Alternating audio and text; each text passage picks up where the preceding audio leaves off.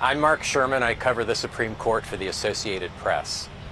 The Supreme Court on Wednesday heard arguments in a case involving congressional redistricting in South Carolina. Redistricting is redrawing of electoral boundaries, and it follows the census every 10 years. Back in 2022, South Carolina drew a new congressional map in which, among other things, it changed a district that was narrowly carried by Republican Representative Nancy Mace in the 2020 election and made it a much safer district for Mace and other Republicans. The problem, in the view of the black voters who sued, was that the state improperly moved black voters in and out of Mace's district, which is in Charleston and other areas of coastal South Carolina. A lower court agreed with the challengers.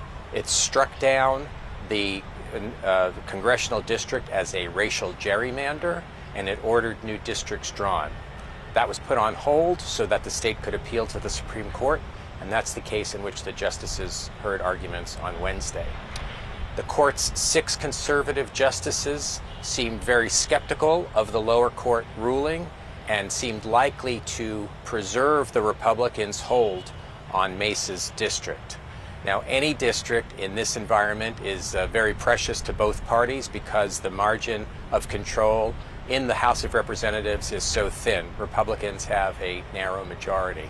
Mace, of course, was one of 8 Republicans who voted recently to oust Kevin McCarthy as Speaker.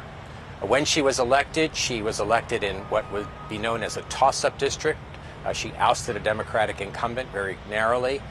Now she represents a much more robustly Republican district. It is possible that if the court does uphold the lower court ruling and order the district redrawn, that Democrats could be much more competitive in it, but there's no guarantee of that, and Republicans who control the legislature would probably have another chance to draw districts before a court ordered a map drawn.